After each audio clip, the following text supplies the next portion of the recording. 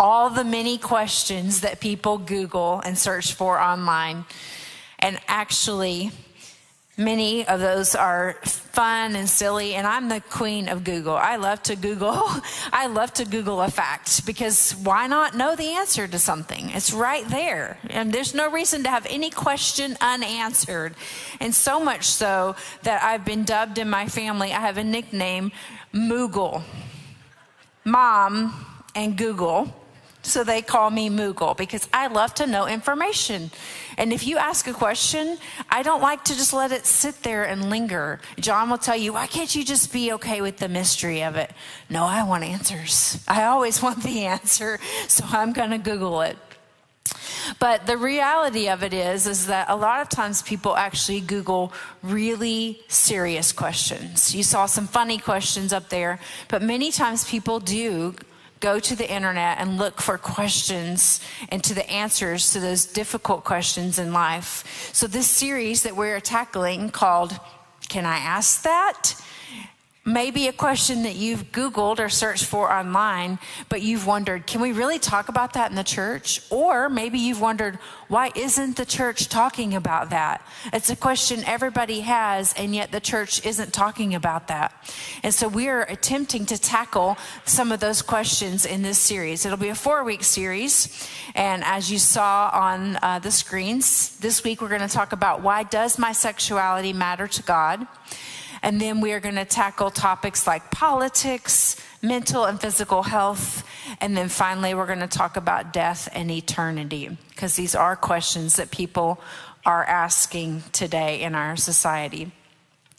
So if you'll go with me to Genesis chapter 1, that's where we're going to be here in just a minute. And I'm going to read from the NLT.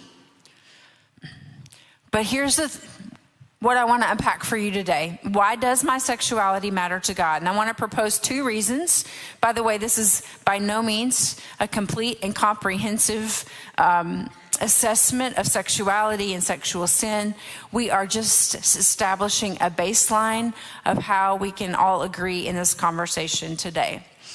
And also, I want to say this before I begin. If you are new to Calvary, I want you to know that Calvary Church is a church that will always endeavor to preach the truth of Scripture without apology, but we will always endeavor to preach it in love. We understand that we are all fallen people who need God's grace and mercy. None of us is above being tempted to sin, and none of us is perfect by any means. So I want to establish that before we launch into this today. So why does our sexuality matter to God? Well, I'm going to propose 2 reasons today.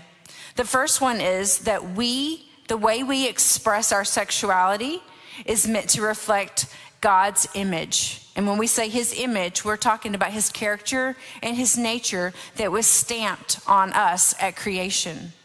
The second reason why our sexuality matters to God is that the way we express our sexuality is meant to point to the kind of spiritual relationship that God wants to have with each of us.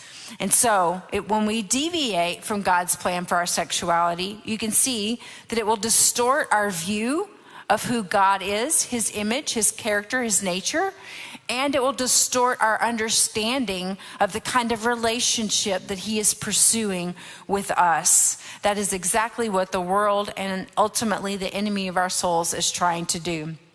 So let's dive a little deeper into our first reason here. Number 1, our sexuality is meant to reflect God's character and nature. This is where we're going to begin reading in Genesis chapter 1. We're going to start in verse 26. Then God said, "Let us make human beings in our image, to be like us. They will reign over the fish in the sea, the birds in the sky, the livestock, all the wild animals of the earth, and the small animals that scurry along the ground." So God created human beings in his own image. In the image of God, he created them. Male and female, he created them. Then God blessed them and said, "Be fruitful and multiply, fill the earth and govern it. Reign over the fish in the sea, the birds in the sky, and all the animals that scurry along the ground." Now we're going to skip down to verse 31. Then God looked over all he had made, and he saw that it was very good. And evening passed and morning came, marking the sixth day. You see, this was the final day of creation. God had created the heavens and the earth, the sun, the moon, the skies, the stars, all the animals. And his crowning glory of creation was human beings who would be like him. Like no other creation was like him. There is no other thing that is created that is like man and woman, created in the image of God. So I want to break down for you exactly what that looks like. How is it that we are created similarly to God, but different than all other creation? Well, the first attribute of God I want to talk about, by the way, I'll tell you all three of them, and then we'll break them down. How about we do that? So first of all, God is creative. He's relational. And he is diverse but unified. And when we say diverse but unified, we're talking about the Trinity, the Godhead, Father, Son, and Holy Spirit. These are three expressions of who God is, but they exist in complete unity, and they are one in essence. So similarly, God has created human beings with diversity, different expressions, male and female, that he meant to experience complete unity. So first of all, God is creative. We just said God spent 6 days creating. And so our sexuality is also meant to procreate. In Genesis 1:28, we read, "Then God blessed them, said, 'Be fruitful and multiply, fill the earth and govern it. Reign over the fish in the sea and the birds in the sky and all the animals that scurry on the ground. Be fruitful and multiply. Go create as I have created. Go and be like me. Reflect my image to the world as you create just as I have created.'" The second way we image God is that God is relational. So our sexuality is meant to image a covenant relationship, a faithful relationship. In Genesis 2:18, "Then the Lord God said, 'It's not good for man to be alone. I will make him a helper that's just right for him.'" You see, we may think, "Oh, I just need God and I'll be okay." But God actually says we need each other. And very specifically, God says that man needs woman and woman needs man. And so he created that relationship to image that covenant relationship that shows us who God is and the type of character and nature that he has. And that is what the marriage union reflects for us. And finally, and I'm going to spend a little more time on this one because it's a little more complex, God is diverse but unified. So our sexuality is meant to be expressed in diversity that is also unified. In Genesis 1:26 and 27, we see that God said, "Let us make human beings in our image to be like us." You see, those plural pronouns are not an accident. They are very purposeful. They are there to point us to the triune nature of the Godhead. God the Father, God the Son, and God the Holy Spirit. They were there together in the beginning. They've always been together. Three distinct expressions of who God is. Similarly, male and female, God created them. Distinct expressions of humanity. Distinct expressions of image bearers of God, if you will. In Deuteronomy 6:4, there's a prayer called the Shema that's pulled from this scripture, and it says this: "Hear, O Israel, the Lord our God, the Lord is one." You see, even though he is Father, Son, and Holy Spirit, God is completely unified in his essence. Those three are completely one. They speak for one another. They are always unified with one another. When you get one, you get the three. And the word there that means one is the Hebrew word ehad, which means united or one. And we see this exact same Hebrew word ehad in Genesis 2:24, where it says, "Therefore, a man shall leave his father and his mother and hold fast to his wife, and they shall become one flesh." The same word that describes God as one is used to describe the marriage union and its oneness. Linda Seiler says this: all humanity, but especially the union of a marriage of husband and wife, images the mystery of God's unity in diversity. You know, there's some things in life that you just have to experience. You can't really describe it. You have to experience it. How do you tell a person what love is, right? Has any of you, your kids, ever say, "How do you know when you're in love?" And you're kind of lost for words. How do you describe what it feels like to be in love with someone? Well, you just know, right? Have any of you ever heard that or said that? Well, you just know when you're in love. You'll know when you know. How do you know if it's the right one? Oh, you'll just know. And there are some things that are better experienced than they are described. And so God wanted us to experience his nature as a part of our sexuality so that we would understand the deep love and commitment that he has towards each of us. So to review our first point, because God is, our sexuality should be procreative, happen within a covenant relationship, and be diverse while also being completely unified. So we can see from this that any expression of sexuality outside of heterosexual marriage distorts one or more aspects of God's image that we are meant to reflect. And this is why this is so important. This is why our sexuality matters to God.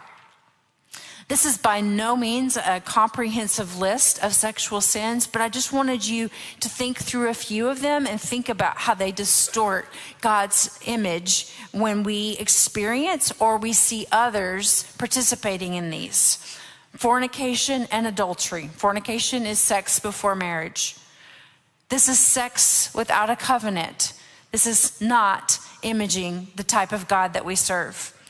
Pornography and masturbation, no covenant, no procreation. These do not image the kind of God that we serve. Homosexuality has no opportunity for procreation, and there's no diversity. Pedophilia, rape, incest, no covenant and no unity could come from these violent and abusive acts.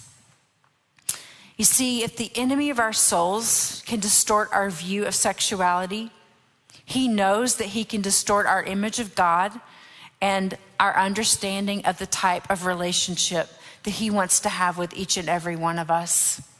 Which brings us to our second point. The way that we express our sexuality is meant to point us to the type of spiritual relationship that God wants to have with each of us. Ephesians 5:31 and 32 says, as the scriptures say, a man leaves his father and mother and is joined to his wife, and the two are united into one. This is a great mystery, but it's an illustration of the way that Christ and the church are one. In Revelation 19:7, let us be glad and rejoice. Let us give honor to him. For the time has come for the wedding feast of the Lamb, and his bride has prepared herself for him. You see, all throughout the New Testament, the church, those of us that love and serve Jesus, we are imaged as his bride, and he is our bridegroom. And we are betrothed or promised to him. And one day we will come together at the marriage supper of the Lamb, and that relationship will be spiritually consummated. And God wants us to have the right idea of the type of relationship that he wants to have with us and the type of groom that he is to us. Lewis B. Smedes says it this way. Sexuality, as a part of God's image, is the human drive towards intimate communion. Thus, sexual intimacy involves at one time the maximum degree of risk if it goes badly, and the maximum promise of communion if it goes well. Similarly, Jesus took the ultimate risk. He put himself out there, he gave everything he had, and he made himself vulnerable to us, vulnerable to rejection, vulnerable to shame, to torture, and to death ultimately, so that he could have relationship with us, so that he could experience the ultimate positive side of that coin, eternal communion with each of us. You see, there's not very many things that make us more vulnerable than the sexual act. And God wants us to understand this is the type of vulnerability that he has with us, because he wants that kind of communion with us. So he took that chance for rejection, and he remains faithful even when we are faithless. You see, God would never use us, he would never abuse us, and he will never leave us. So we should model this in our sexuality. We should seek what's best for others and not just what satisfies our temporary physical or emotional needs, without regard for how it affects the other person. My goal today is to image the perfect example, and not to really single out any specific sin, but really to say anything that doesn't meet this standard is not God's plan. However, I have a couple of friends that have been attending Calvary for about a year or two, that on different occasions, I think today's actually the first time they've ever met each other, they have come to myself or Pastor John and said, I would like to tell my story someday. I would like to help other people that may be experiencing what I've experienced. And so I have some friends that are here today to be interviewed, and I'm asking you, would you please welcome Angela and Tamara to the stage today?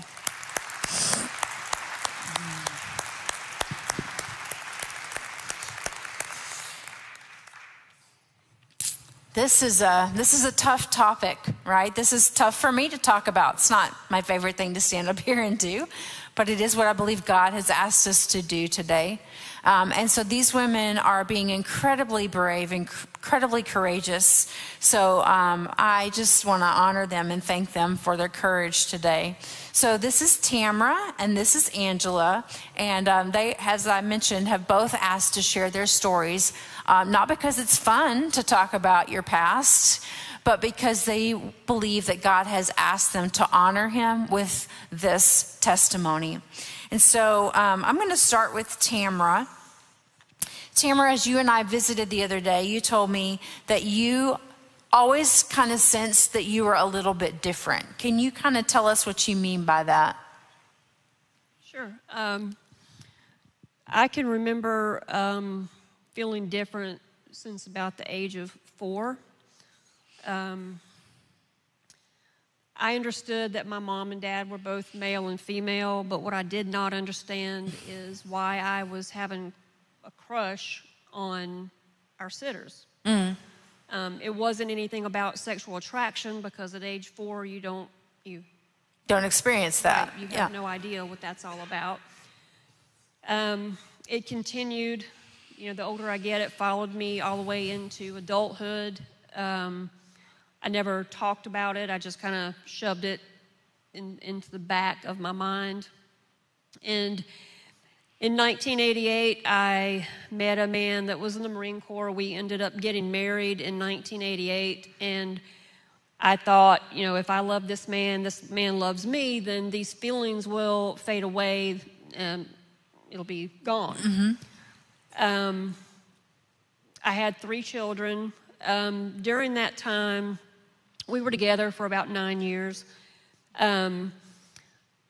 He broke my trust on several different occasions, and so that kind of brought those feelings back. I was searching for what I wasn't getting in the marriage.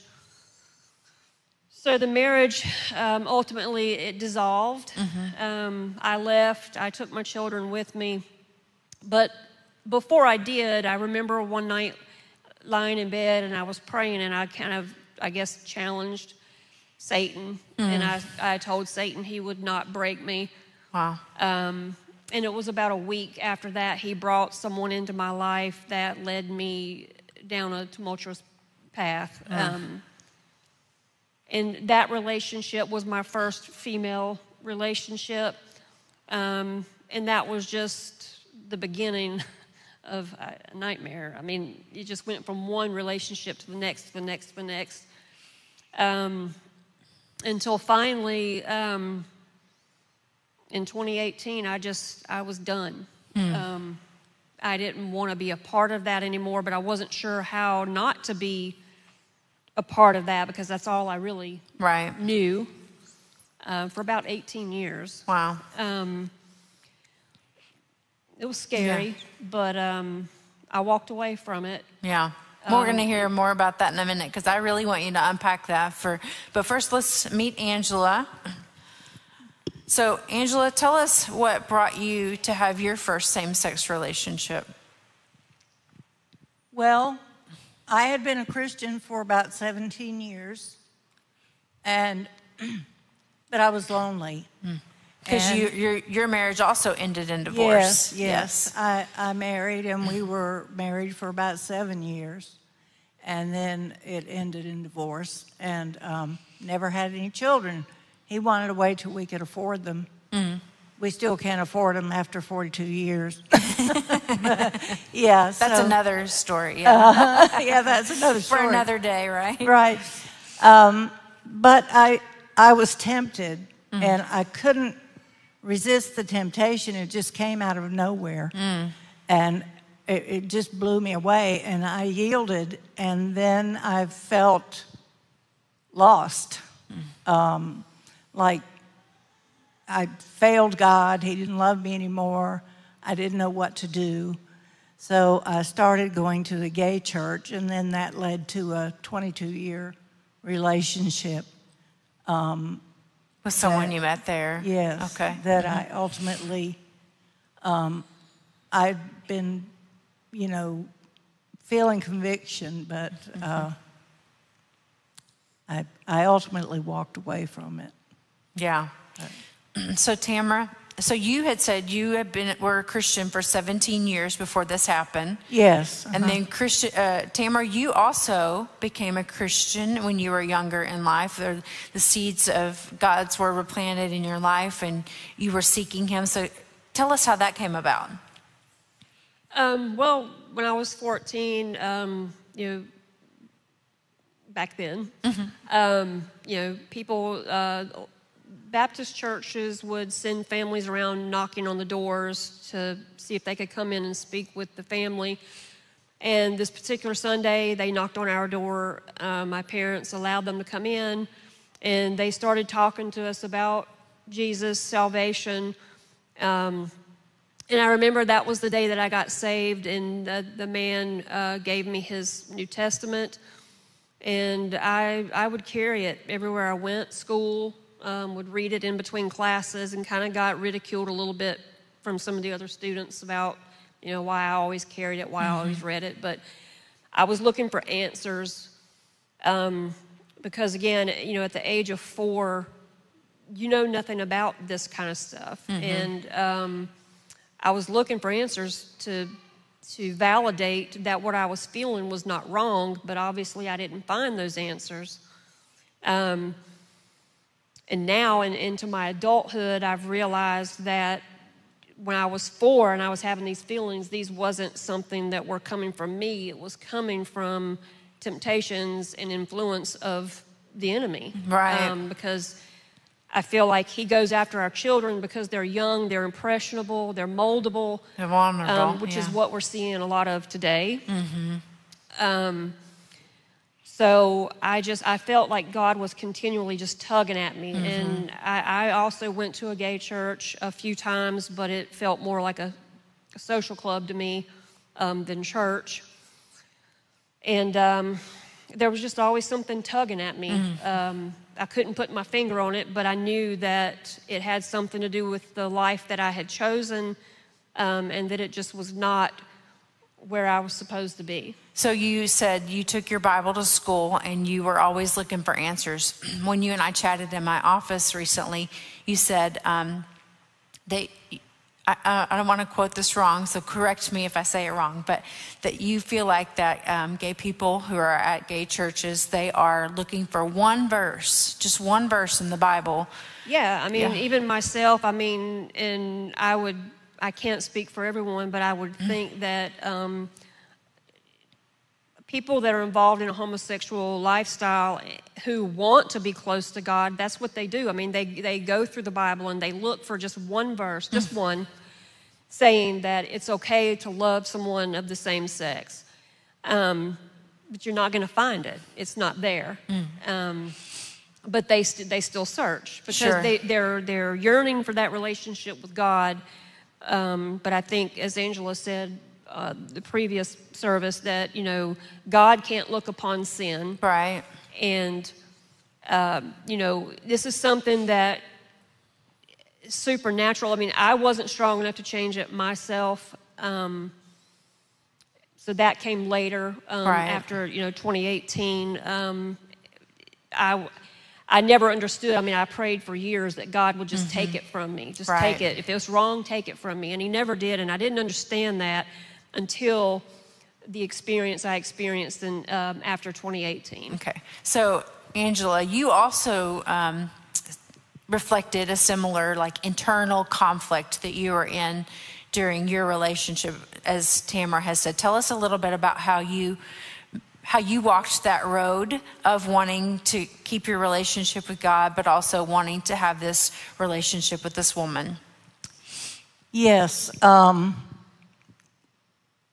I wanted to believe that God still loved me, but I couldn't see a way back, you know. Wow. I just didn't know how to get back to him. And I still felt, it wasn't there all the time, but I still felt conviction. And I'd kind of put it out of my mind because I really loved the person that I was with. And I had had a couple of experiences earlier in my life where people had tried to commit suicide. My mother actually tried to commit suicide right in front of me. Wow. And I was afraid that if I left the relationship, that this person would do something like that. Wow. And so that kind of kept me stuck. Yeah. Because, you know, I didn't want to hurt her, but I wanted to do what was right. Yeah. So, and for a long time, that expressed itself as you were very involved in the gay church, right? I was. I actually preached. And I took over the church for about 6 months because our pastor left. He found another boyfriend and left. So I don't know. I don't think there was much commitment there. But anyway, so I kind of took over the church and, you know, stuff. So, but it was hard because, you know, there was a constant, what they call cognitive dissonance, where what that means is that you believe one thing, but you act in an opposite way. Right. So there's a constant and you're conflict. Always conflicted because you're, and then also being gay, when you went out, you knew that people were, you know, looking at you and talking about you. We even went to a restaurant one time that refused to serve us. Wow. So, and you have to live a double life.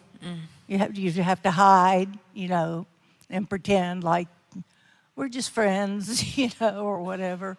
So, fortunately, though, I didn't get married. So tell us about when you decided to walk away from that relationship. What led you to that, and then what was that like for you?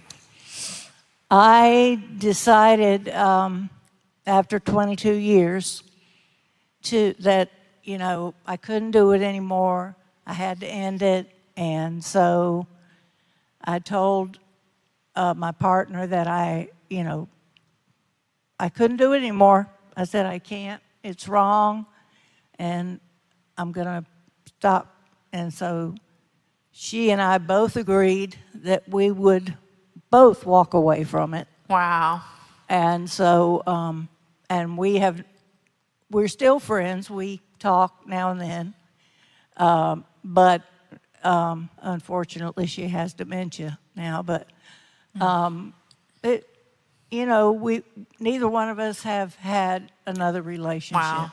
That's awesome. So I'm going to see her in heaven. Yeah, that's so good. Yeah. So you mentioned, just finally, just to kind of tie a bow on your story, you mentioned that the whole time you were in this conflict that the scripture, Romans 12:1, was in your mind. And so, I'm sorry. Yes, that's right. The scripture in Romans 1 was in your mind about you were so glad. This was the scripture you couldn't get away from, right? You were searching the Bible and teaching the Bible and trying to justify in yourself. But in Romans 1, you said you couldn't get away from the scripture where it talks about sexual sins and the degradation of ourselves and how at some point God would give people over to a reprobate mind, right? Yes. Yeah. I'm grateful that he did not give me over to a reprobate mind, and that now I have the mind of Christ. Yes. And amen. Yes, absolutely. I no longer have any unholy attractions. Praise the Lord. And then Romans 12:1. And then yes, we talked about that one too. Romans 12:1 says that we are to commit ourselves as a living sacrifice, holy and acceptable unto God, which is our reasonable service. And the word reasonable stands out to me because sometimes we think, well, sex is a human need, so I can't give that up. So that can't be God telling me not to, be in relationship or whatever. Right, to abstain, yeah. And so we kind of, put it back in the back of our mind or something. But he's not asking too much of us. That's good. It says that it's our reasonable service. It's reasonable because considering what he did for us, he died on the cross. He shed his blood for our sins. He emptied himself, was even abandoned by God for a moment because God can't look on sin, and the word says that he became sin. So for a moment, God couldn't look on him, and that's why he said, "Why have you forsaken me?" Right. But yeah, and so I did that. I committed myself a living sacrifice, and I'm perfectly fine. Yes, amen. So, Tamara, you mentioned a couple of different times how 2018 was kind of a turning point in your life. Tell us what happened from 2018 to now. 2018, I ended the last female relationship that I've had, and I just felt like I needed to get back into church. I needed to reestablish that connection with God because I felt like throughout the years, my pride, I didn't want to admit that I was wrong, and I felt like there was a strain or lack thereof relationship with God. So in 2018, I went to a Christian-based church here in Greensboro, and the very first service, it was as if they were just talking just to me like I was the only person in the auditorium. Wow. Yeah. And I remember that was the turning moment. So I continued to go. In 2019, I rededicated myself through baptism. It's awesome. And shortly after that, I was lying in bed again, praying. And I always listen to music in the background when I sleep. And there was a song that Nicole C. Mullins sings. It's called The God Who Sees. And in the middle of that prayer, I had to stop because there was toward the end of the song, there was a verse that said that, Jesus met Mary of Magdalene, and how Mary of Magdalene was plagued by demons and tormented by evil spirits, but Jesus set her free. Yeah. And it was like a light bulb just went off in my head. And I thought, that's it. All of these years, my life, it wasn't influence of me, it was influence of the enemy that had led me through this lifelong struggle of not understanding and not knowing where I belonged or where I fit in, and so in that instant, the only thing I said was, I choose you. So and good. like that, it was, I can't explain it. It's like there was peace for the first time in ever, probably. Yes. I felt peace. I felt like a switch had flipped. Something had changed in me. I didn't have any more guilt. I didn't have any more shame. I didn't have any more thoughts. And that's the way it's been since. I have not had any desire to return back to that lifestyle. I feel like God is leading me into this journey. I'm almost ready to graduate with my degree, and like I told Pastor In counseling, Kim, right?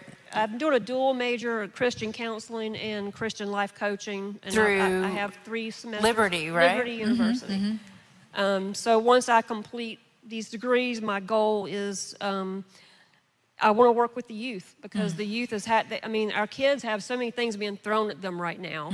And it's scary for the parents, it's scary for the child. And they have to have advocates. They have to have somebody that is going to be in their corner and listen and not judge, but let them know that what they're being told is not the truth, but there is a truth. Yes. And they need to know that truth. So good. So that's my goal. That's so awesome. So one of the things that Tamara shared with me in my office, which is important for all of us, is she said one of the biggest struggles that she's currently facing is that friendships have been kind of tough, because your old friends are still doing the old things. Some of you can maybe relate. And they're like, oh, you think you're too good for us. You don't belong with us anymore. But now when you're trying to make friends with Christians, or even just heterosexual people in general, you feel like maybe heterosexual women are a little standoffish. They're not sure, should I have a relationship with her? Maybe she's going to have romantic feelings towards me. And so, am I characterizing that? Yeah. I think maybe it might be based a little bit on my appearance. I don't know. But it just seems like you're kind of in an imbalance. Now you're kind of like sitting in the middle, and you have a hard time making friends with female Christians or heterosexual women, because they may be afraid, oh, she's going to think this, or she's going to look at me this way, or whatever. And then on the flip side, you have these friends that you've known for years, and you may try to talk to them and tell them the truth, and then they're like, well, what, we're beneath you now. You're better than us. We're, these evil people now. And so they kind of distance themselves from you. And then, the heterosexual, they kind of distance themselves. So you find yourself in the middle, pretty much by yourself, kind of navigating through this new life. Right. Something brand new. And so it can be difficult. Right. It's very difficult sometimes. Can you guys thank these women for their bravery and courage today? Thank you guys. Take the microphone.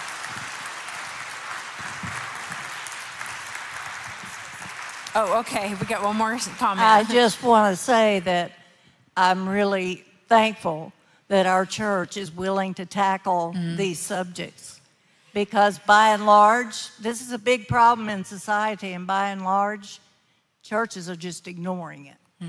So I'm really proud that we have pastors that are willing to tackle it. Thank you. Well, You heard it. I couldn't preach it any better than they have with their lives and their testimonies. And thank God for them. Thank God for that he would not let them go. You heard them say 18 years, 22 years. God is always constantly pursuing us. He never stops the chase. He is faithful even when we are faithless. So I want to wrap up today by reiterating that we are not coming from a place of condemnation or judgment.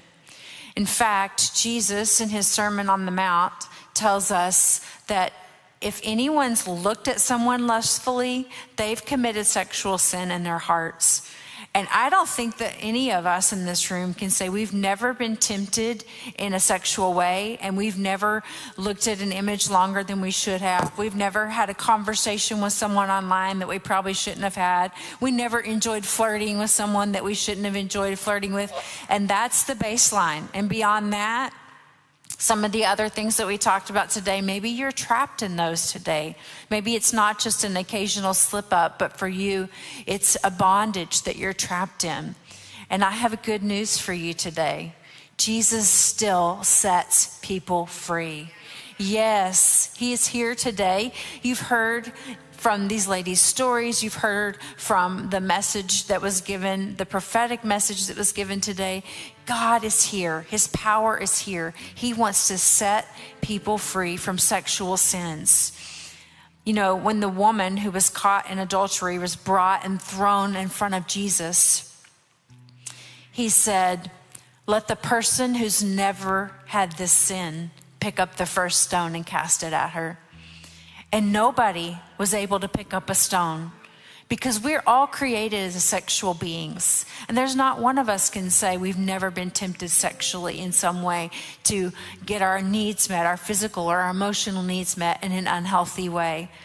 So I don't come from a place of condemnation. I want to come to you from a place of hope, because at the end of that discussion with the woman, Jesus said to her, neither do I condemn you, but go and sin no more. Don't let this thing continue to choke you. Don't let this thing continue to trap you. Walk away from it and walk in freedom. That is the message that we want to bring to you today. So, how should we respond, Calvary Church?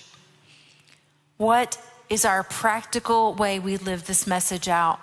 Well, I would propose two things in light of all we've heard today. First of all, we should live out our sexuality in a way that reflects God's image to the world and points to the kind of relationship that Jesus wants to have with us.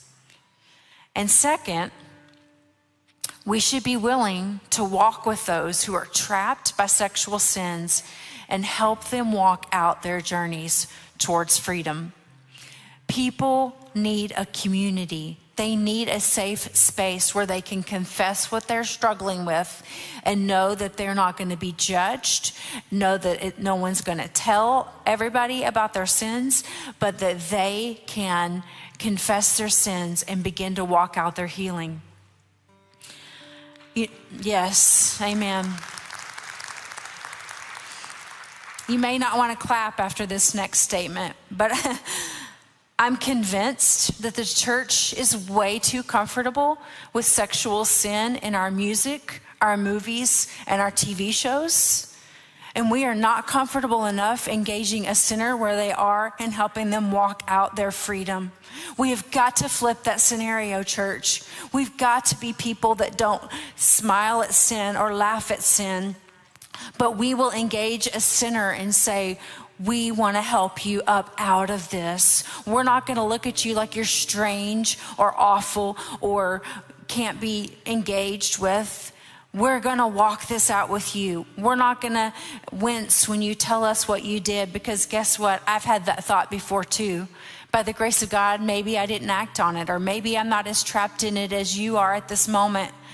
But I've been there too. I've been tempted in all the same ways, and I want to walk this out with you. And I don't care what people think of me, that I'm befriending you and helping you walk into freedom. That should be our posture today. Would you bow your heads with me in this place? Jesus, help us. This is not easy. It's not easy to get free from sexual bondage. It's not easy to talk about these things with people and to be open with one another. And it's not easy to give people answers to problems that maybe we've never experienced. But God, by your grace, with your help and with your mercy, we commit to do all of these things if you'll help us, if you'll be with us, if you'll give us the right words to say, if you'll give us that safe haven, that person that we can talk to. God, we will honor you if you will help us walk it out. That's our desire today. Now, while you keep your heads bowed and your eyes closed, I'm mindful that there may be some in here today that you've never even thought about your sexuality having anything to do with God. Because frankly, you don't live your life for God, you live it for yourself. And you have recognized in today's message that you feel conflicted inside. And maybe you didn't know why, or maybe you did. Maybe you walked into this place knowing today that you have an internal conflict, and it's because you're running from the God who's pursuing you. And if that's you and you want to experience peace like our sisters have described for us today, then I want to pray with you and I want to help you walk forward in peace. Will you raise your hands while everyone's eyes are closed and their heads are bowed so I can see who I'm praying with today? And we can help you to walk forward in peace and walk out of the bondage that you're experiencing today. Anybody in this room? Keep your hand up until I acknowledge it. I'm looking around the room.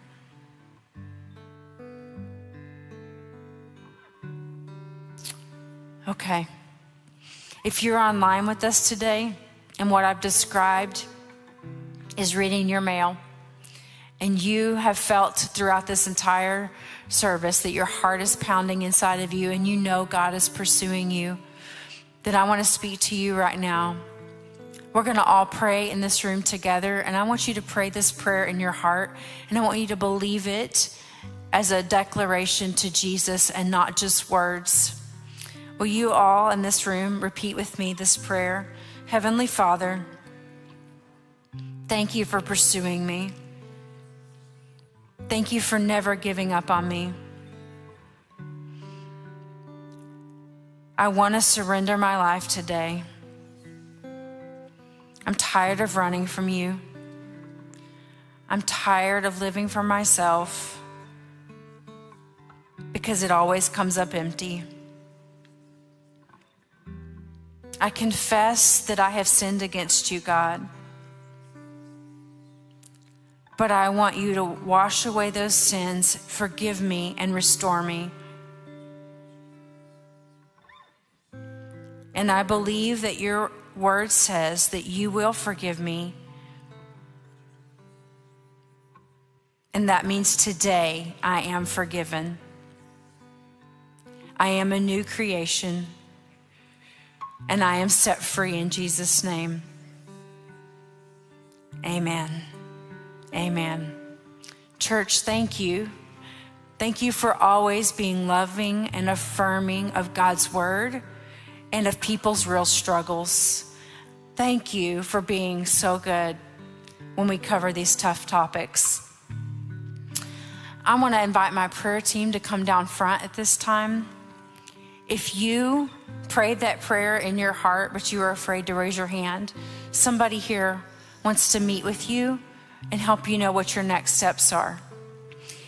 If you need a partner, a prayer partner, if you need an accountability partner because you're trapped by sexual sin, maybe you're serving Jesus, but you're also tempted in ways that you keep giving into, somebody will be here to pray with you.